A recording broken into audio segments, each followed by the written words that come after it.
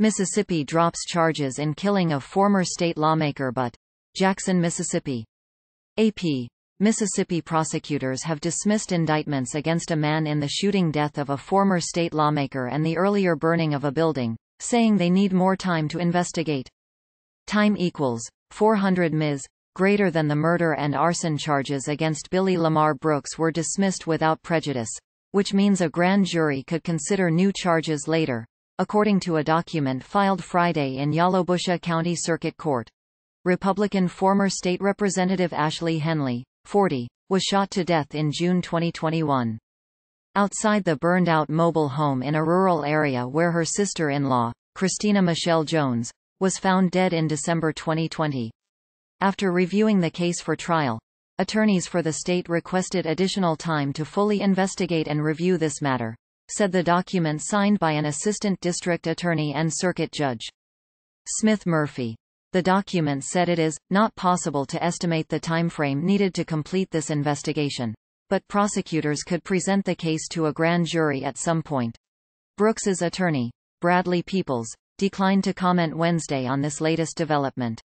He told the Associated Press that Brooks has been out on bond since last year. File.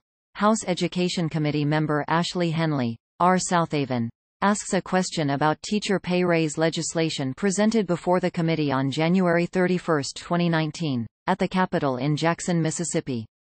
On November 17, 2023, a judge signed an order to drop indictments on murder and arson against Billy Lamar Brooks in the June 2021 death of Henley and the earlier burning of a building. Prosecutors saying they needed more time to investigate, and new charges could be brought later.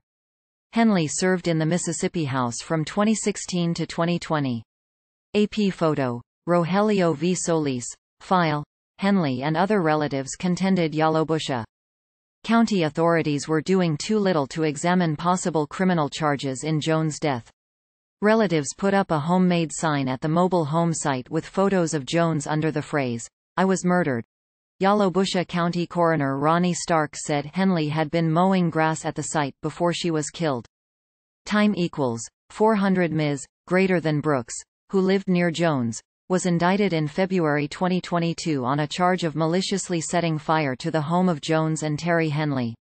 Court records show that on June 30, 2022, a grand jury filed a new indictment against Brooks to add a murder charge in the death of Ashley Henley. Investigators said Henley's body had been found on June 13, 2021.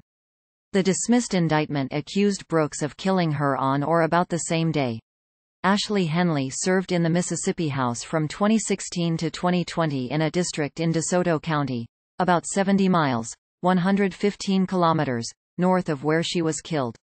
She was a teacher before she was elected to office, and she often took her young son to the state capitol during legislative sessions. Henley sought a second term in November 2019 and lost by 14 votes to a Democrat. She challenged the election results, saying she believed she had found some voting irregularities.